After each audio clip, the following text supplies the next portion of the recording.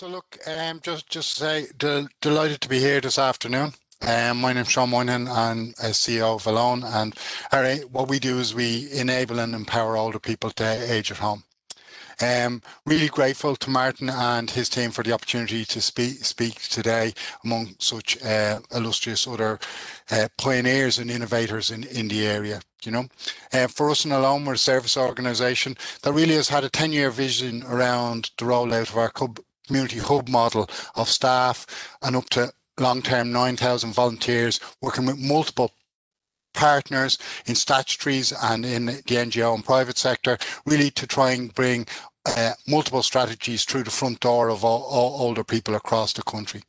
In creating this network of staff, we're really creating a pipeline that we can deliver our services, other people's services, and also technology and the ability to respond to technology in a way that we hope will integrate with everybody and produce proven impacts. You know, we as a service organisation, as such, as we set off with what we were trying to do, we're always looking for technology to enable our vision and to make it possible. I know others have been technology organisations that we're now working with who need also the human integration and the human relationships to do that. And so that's what we've been trying to do. So I'm not sure. Bear with me 1 second. Sean, would you prefer for me to drive? And no, I've got it now. Sorry, apologies. Excellent. I think I was showing you two things by accident. Apologies. We can do that. I think the first thing to do is say, look, this has been a year like no other.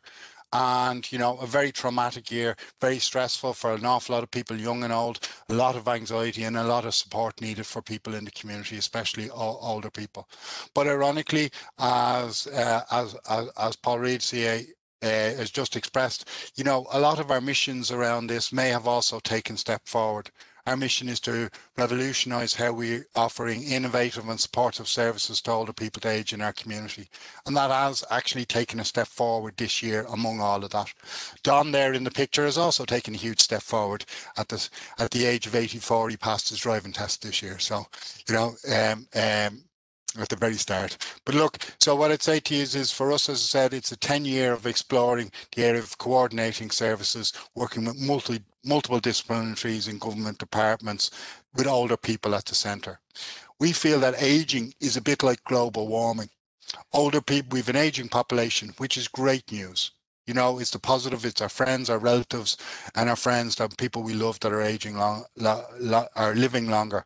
But like global warming, every government department, not just health and HSE, need to be looking at their policies and strategies around ageing and using the principles of universal design, not only in technology but also in services, so that that everything is accessible for older people.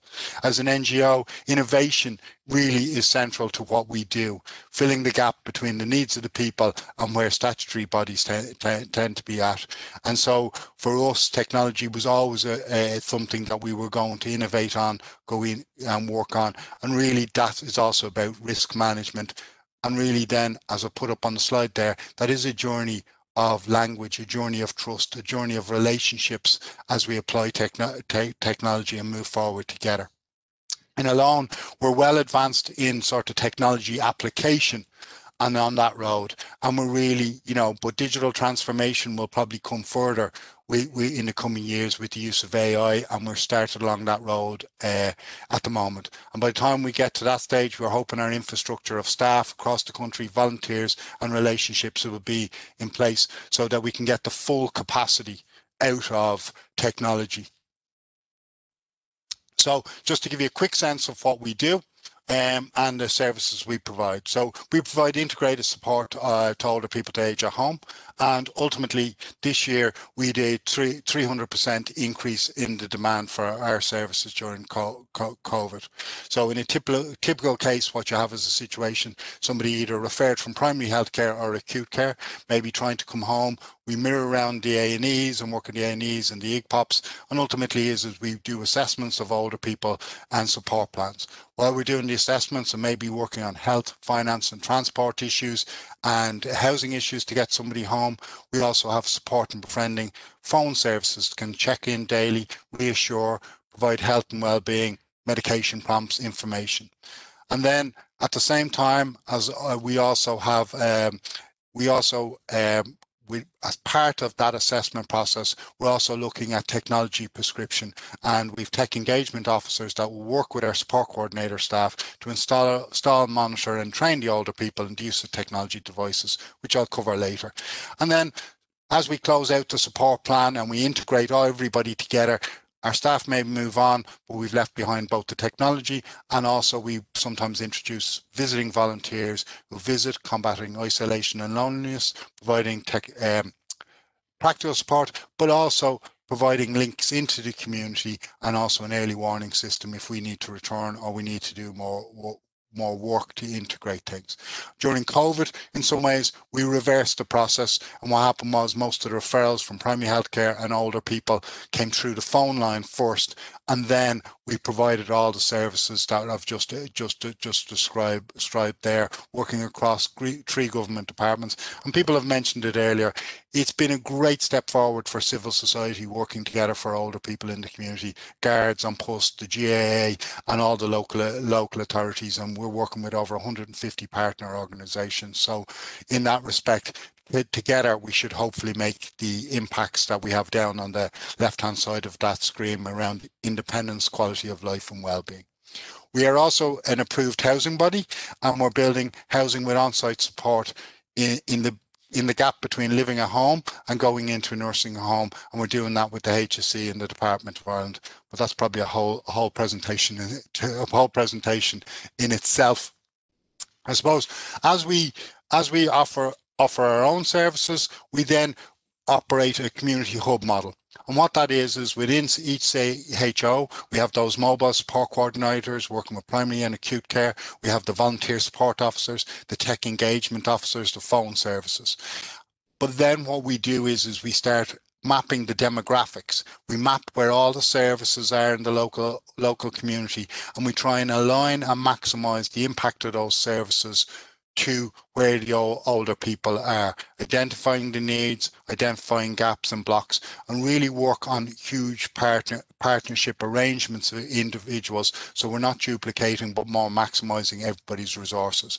And so that if we go through the front door, we're bringing a lot of other people's services and relationships with us, and if somebody else goes through the front door, they're bringing a lot out of our services. And in that way, we're weaving the world of health, housing and social care and community together. And as I said, we have a program then around training, technology sharing and resource training with other organizations. At the moment, we've around 100 partners in this community hub development model, and we've also computerized around 18 other organizations, so we get common practice and goals in those areas. So just to put up a model slide of, I suppose, where we see and what we're trying to do by the application of technology. And what you see there is what we're trying to do is to support older people to better manage their healthcare and remain at home for longer. The model shows where we see that fit. And what we're trying to do is depending on the challenge a person is facing at the time, is that the right person gets the right information to respond and support the older person, and the older person remains empowered. In this diagram, what you can see is for the older person and their family, they have better access to information, their healthcare needs. Families are better equipped to support their relatives. Older people are better supported to live independently through self-management. Local authorities in this situation, better insights in property management and maintenance and alerts, and tenants better support in reducing risks. And for us in the community organisations, really is providing consistency and quality of services and computerisation. And finally, for HSE, hospitals and primary care, really it's about supporting timely discharge from our hospital, preventing readmission, and better information sharing between the health and the community sector. Huge step forward over the last year has been the joint policy between housing and health, and the implementation groups that are sitting on that at the moment. And the fact that that policy exists is the first journey around the road between breaking down the silos that can sometimes exist between government departments, because they have that naturally exist really because they have different statutory responsibilities, and NGOs always operate in those cracks between that, and we enable those things to work.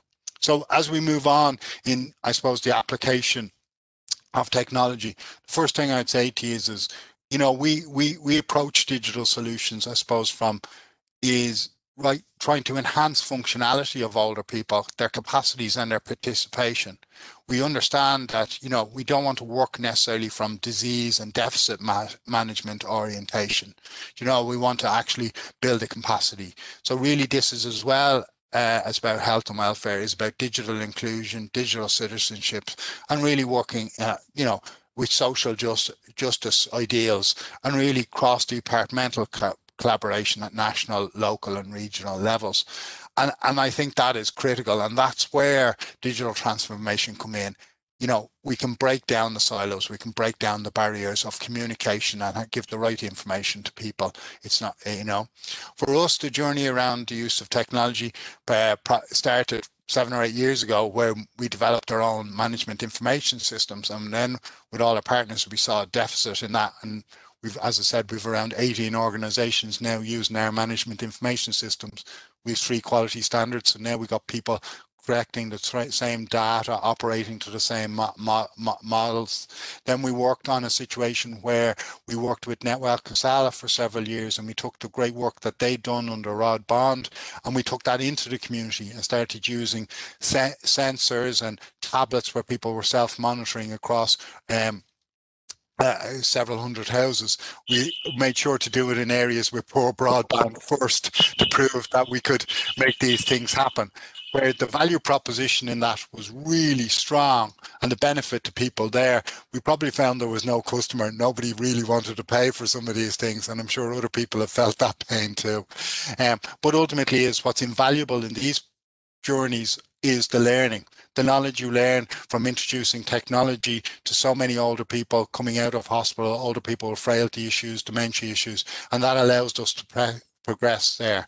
I think the engagement from older people is amazing, and they really want to engage there, and some of maybe our perceptions around older people in this area may be slightly ageist if we're concerned that older people won't engage.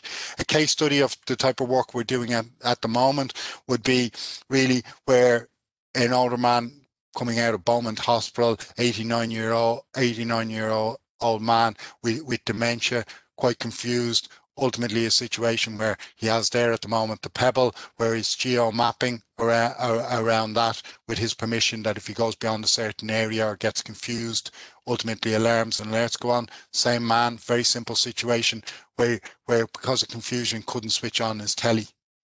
And ultimately is we have an Alexa working his telly.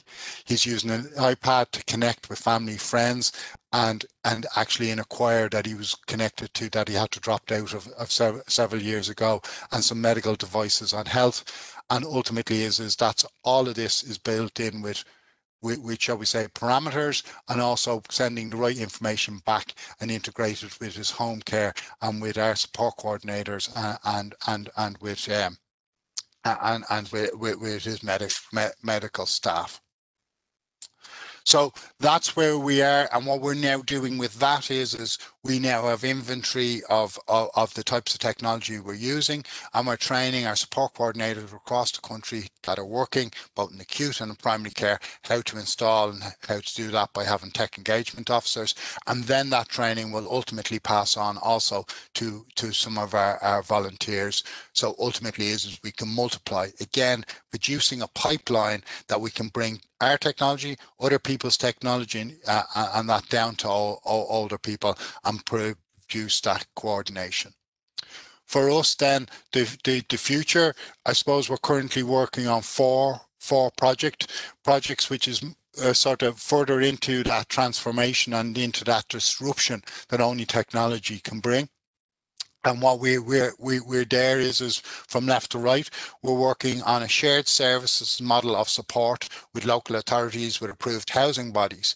Because again, if we have the support services for them, we can accelerate the growth of housing for older people, especially specialist type of housing, without having to worry for individual financing for support staff for each housing.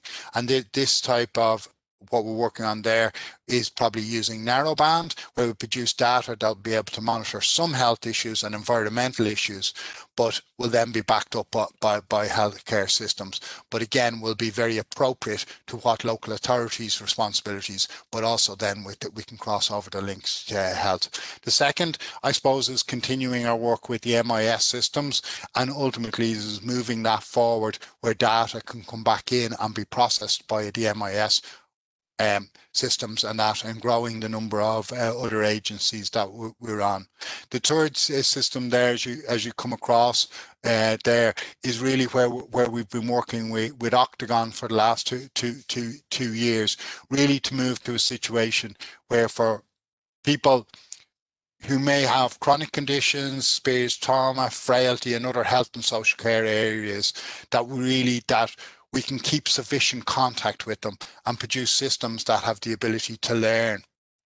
So what I'd say to you there is, you know, human services, we can't respond or monitor to the level that would be needed, that we can get into preventative. But ultimately what we can do in this scenario is we will be able to do that and move to a system that, you know, will keep contact with friends and families, share information with key stakeholders, reach out for support on demand, and really start exploiting automated supports and accesses to connectivity.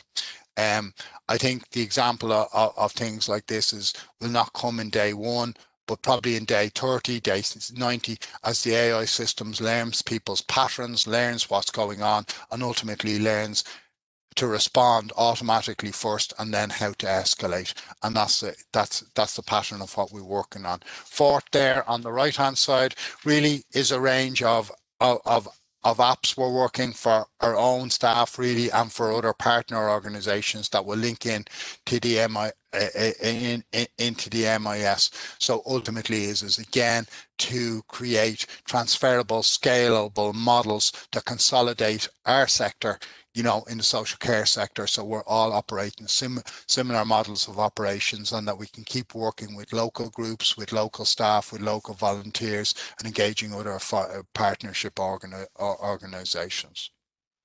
So that's a quick journey around our world at the moment. I think what I'd say to underline all the things that we all probably are trying to think is, and for older people aging at home, and the healthcare and the use of technology is, under Sláinte Care, we have the universal access to home care and home support, and really that will need to be rolled out as the anchor for aging at home and the integration of approach. You know, we think we need to include digital solutions and coordinated solutions like we have as an essential part of that funding of home care, so that basically we can create better connections and assist people living longer and aging in place. I think the reality is an awful lot of older people get an awful lot of good services from the acute and primary healthcare systems, but but the days and the weeks are long, and ultimately is we need to bring in both the social, the family, and the informal supports as well, to make sure that the quality of life is such that they can maintain their own health and well-being, and so reduce and spread the pressure away from the acute and the health system. And third thing I think we need to underpin all this thing is universal design systems for tech and service solutions, so that ultimately is for all our buildings and our housing and that we build is very accessible to older people, but also that our service solutions work for people, whether they have frailty, disability, memory loss, whether they're hard of hearing, whatever it happens to be. We need universal design principles in all our services and digital stacks and our buildings.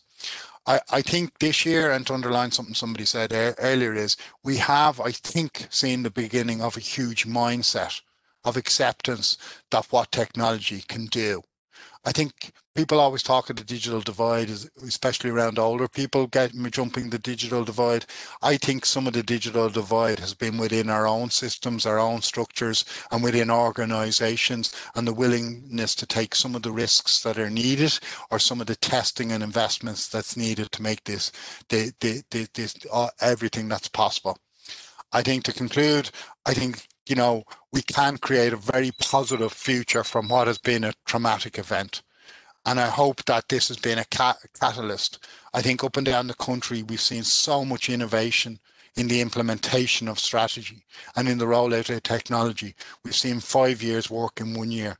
And I think, to use a well-worn phrase, the genie is out of the bottle. And I think older people have seen what is possible. I think as a country, we've grown in our belief and confidence that we can integrate systems, that we can talk across government departments, private sector, NGOs, and across government departments, and integrate services. And I think older people and an aging population can be first in line, first in queue to actually benefit from that. Thank you. Thanks very much, Sean, for very inspiring talk, and on behalf of the community that's associated with the Digital Academy Forum, just like to thank you for the brilliant work that you and your organisation do. It's really tremendous. Thank you. Thanks for the opportunity today. And we really look forward to partnering on the Living Lab. Before we move to our next speaker, I just wanted to give a shout out to one of the DAF co-founders, Lorraine Smith, who has been driving this from the start and really worked to build the audience and build the community. And Lorraine, in this case for the Q4 DAF, has really gone beyond the extra mile, beyond the extra 100 miles in terms of managing the social media, the comms, and helping with program development. So thanks very much, Lorraine, for that. It's much appreciated.